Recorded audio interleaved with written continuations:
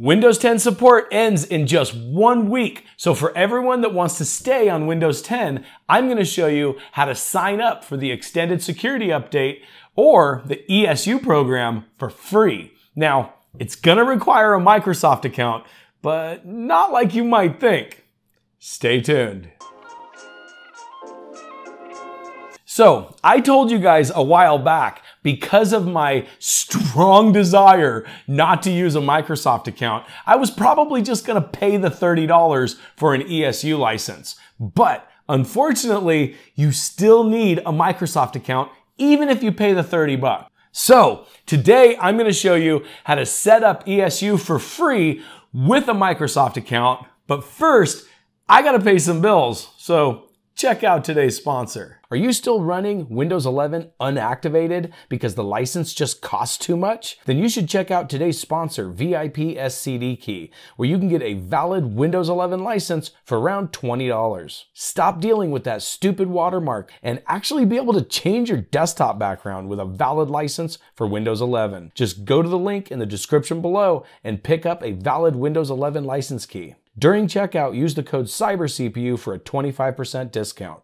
Once you have your key, go to your activation settings in Windows 11 and click the link that says Change Product Key. Enter the product key you just purchased and hit Activate. Now you don't have to deal with that stupid watermark. And check out the description for deals on not just Windows, but Office too. Now, on with the video. Extended Security Updates, or ESU, is a program that Microsoft has had for quite some time, actually. This is a program that they offer to volume license customers who don't want to upgrade to the next version of Windows when the version they're currently using loses support. Now, up to this point, this program has never been offered to the general public, at least until now. It's always been a paid program that extends updates for just 3 years. On each year, the price doubles from the year before. That's kind of an incentive to get volume license customers to move to the new version of Windows, because you have to pay for this license for each individual computer. And that can get quite expensive, especially considering the fact that Windows has been offering free updates to the next version of Windows for quite a while. So you can either upgrade to the new version of Windows for completely free, or pay for extended security updates, which gets more and more expensive each year. But unfortunately for consumers, it has always been that once support ends, that's it. You just need to upgrade to the next version of Windows. Now, granted, there has always been workarounds in the past for Windows where people have just pirated the ESU program from the volume license service. But now with Windows 10, that's not necessary because Microsoft is offering it to consumers for essentially free.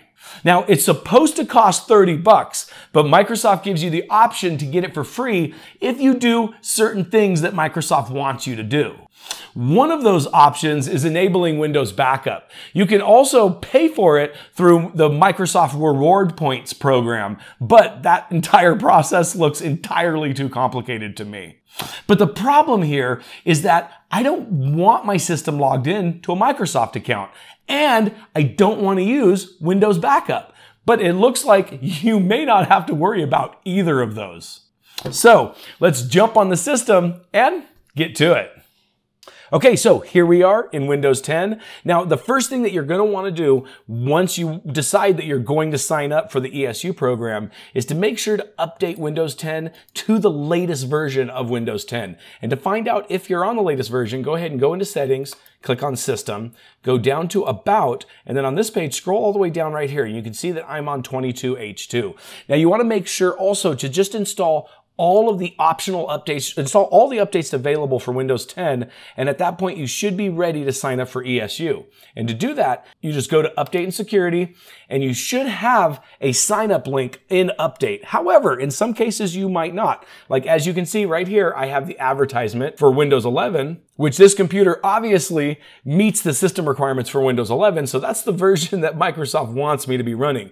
But if I want to stay on Windows 10 with ESU, there should be a link either right here or right here, and I'll go ahead and put up on the screen the other version of this screen, just so you can kind of see what I'm talking about. However, if you don't have it, like as you can see with mine right now, there is a little tweak that you can do in order to get it. You see, Microsoft is rolling ESU out slowly, but most people should have it available. But for whatever reason, if you don't, let me show you how to get it. To do that, we're going to go ahead and close settings. Click on the start button. We're going to go ahead and type regedit. And then from there, we're going to open up the registry editor. Hit yes to the user account control, and you should have the registry editor right here. Now, you're going to want to go to current user, and then from current user, you want to go to software, and then you want to go to Microsoft. Then from there, you want to go to Windows NT. Everything's alphabetical, so just scroll down to Windows NT, then to current version. And then from there, we want to go into Windows. Right here. And then from here, you should have a registry key that says Consumer ESU. Now, if you don't, it just means that it hasn't been activated on your computer yet. But we can go ahead and do that manually. So just go ahead and right-click on Windows, hit New, and select Key. And then for the name of the key, you want it to say Consumer ESU. Then go ahead and hit enter. Then from there, you want to go into that registry key. And then in the white area right here, go ahead and right click, hit new, and then you want to select DWORD 32-bit value. And from there, you want to put in ESU eligibility, and then go ahead and hit enter. And then in addition to that, you want to go ahead and right click again, hit new, select a DWORD 32-bit value again. We want to make one more key. And for this one, it's going to be ESU eligibility result. Now, once you've created both of those, go ahead and open up the first one, ESU eligibility. And this one you want to set to 2. And then hit OK. And then for the ESU eligibility result, you want to go ahead and set this one to 1. Now, I'll go ahead and put up on the screen right now what all the different options are for this. So there's many different options that you can go through. For instance, in the ESU eligibility, 0 simply means unknown, or the feature is not enabled. For number 1, it means you're ineligible. For number 2, it means you're eligible, just like we said it here. And then for 3, you have device enrolled. And 5, you have MSA enrolled. And for 8, you have login with primary account to enroll. And then as you can see from the list on the screen right now, you can see what the eligibility result is. I'm not going to go through every one, but you get the idea. If you set it to eligibility to 2 and eligibility results to 1, you should be ready to go. And to confirm that, all you have to do is go ahead and close the registry editor. Go ahead and open up settings again, click on update and security. And as you can see, we have enroll now for ESU. Okay, so now you should have the option to enroll in ESU if you didn't have it before. Most systems shouldn't have to go through this step, however. I think it takes a while for the option to become available, but I think it's probably available for most people by now.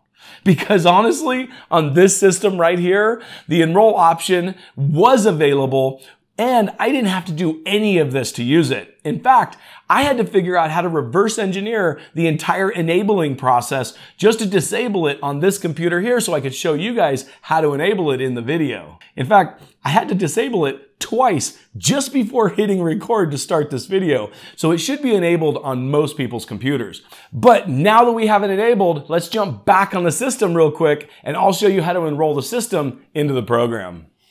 Okay, so here we are, and all we have to do to enroll is just go ahead and click Enroll Now, and then it's going to come up with this screen right here that asks you if you want to enroll in the extended security updates to stay protected. Go ahead and hit Next, and then from there, it's going to ask you for your Microsoft account. So I'm going to go ahead and do that now. Hit Next, and then it's going to ask you how you want to log on. I'm going to go ahead and use a password. Hopefully I remember my password. Clearly I don't. Okay, let's try one more. This is one of the downsides to not using a Microsoft account all the time. Yeah, I can't remember it. So, okay, we're going to go ahead and use email me instead. And it's going to email me a code. So hang on one second while I go to another computer to get that code. All right.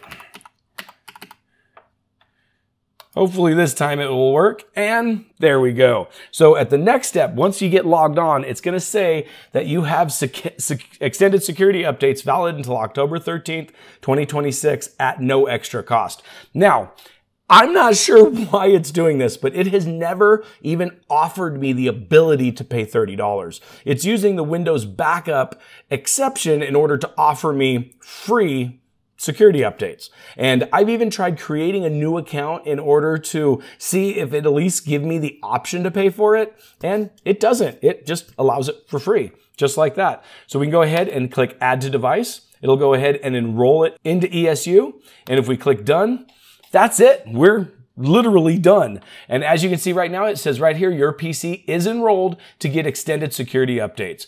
And if we go home and then we go over to accounts, as you can see in the accounts, I am logged into a Microsoft account. So from here, we'll click on stop signing into all Microsoft apps and accounts.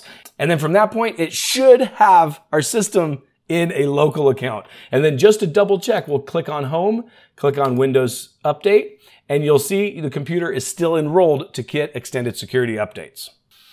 So I've tested this multiple times on multiple systems, and each time I did, it made me log in with a Microsoft account, but it didn't require me to enable backup or anything else. It just worked for free. I've even created a new Microsoft account that I've never used before and got those same results. So it looks like Microsoft is just offering ESU to free for everyone. Because like I said, I couldn't even find a place where I could give them $30 for it. But I do know that Microsoft has announced recently that people in Europe are going to be receiving ESU for free without doing anything. Maybe they're just doing that for people in America too. I don't know, but that's the way it worked for me. Let me know down in the comments if that worked for you too. Also, you only need to log into your Microsoft account to enroll the system itself into ESU. You don't need to use a Microsoft account on the system itself that ESU is enrolled on. It will stay enrolled even after removing the Microsoft account from your system. Most of my testing was done on two separate systems that I had on my workbench. Those systems were reinstalled several times, and I tested this process several times over with different Microsoft accounts and different ways of enabling and disabling ESU. Now, one downside that I did notice while doing this is that the system is only enrolled in ESU with the install it currently has. So if you reinstall Windows, you'll have to go through the enrollment process again. But like I said, it's free, so it shouldn't really affect you that much, especially if you use the same Microsoft account to do it. But that's simply going to entail you logging back in, like I said, with your Microsoft account to enable ESU, and then that's it. It just works. But now that you have ESU enabled, you should continue to receive Windows updates for at least another year. But ultimately, this is just kind of delaying the inevitable. We don't know if Microsoft is going to extend consumer ESU for the 3 years that volume license gets, but eventually you are going to have to install Windows 11. So if you have a system that has unsupported hardware, it's not that hard to bypass the hardware requirements to install Windows 11. I've shown how to do it lots of times. In fact, if you want to do that, then check out this video here where I go through the easy way to upgrade your existing Windows 10 to Windows 11 on unsupported hardware. As always, you guys have a great day.